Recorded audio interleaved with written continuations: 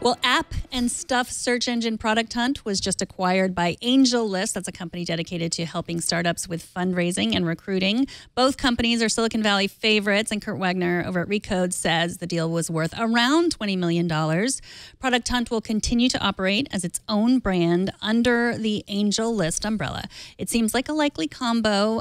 Product Hunt founder and general nice guy Ryan Hoover, who's been on this show a few times, he has proven to be a really gifted mentor and promoter of young startups. So it seems like a really good match, and I'm excited for Ryan. I know he had been looking for funding. They somehow lost their lease in San Francisco, so they were working. Everyone was working remotely. So this really gives them a little bit more funding because they don't have a revenue stream, and they're one of those companies that are just so well loved and you know, just like all about the emoji and.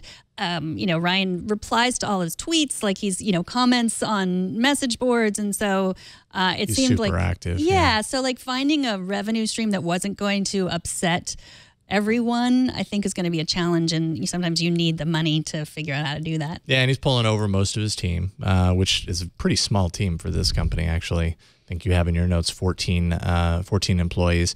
Yeah, so they were looking for a new round of funding, $7 to $9 million a round of funding. Hoover had said that this was the best option, considering they've done more than 100 million product discoveries. That's people clicking into sites from Product Hunt for 50,000 companies.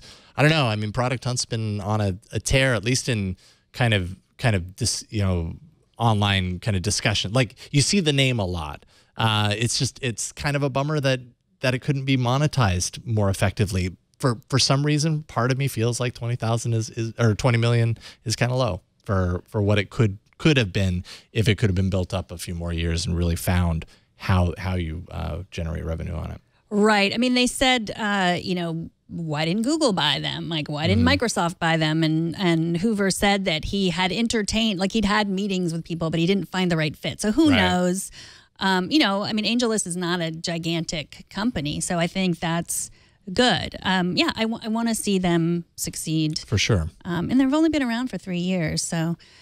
He's also said that he foresees bringing talent pieces from AngelList over to Product Hunt, possibly, and product discovery over to AngelList. So there will be some sort of like cross pollination between the two products, possibly down the line. So yeah. I mean, if, like, you know, I'm not sad that that it didn't work as a startup, because it seems like he's going to a place where he's going to be able to help other startups and other products. So yeah.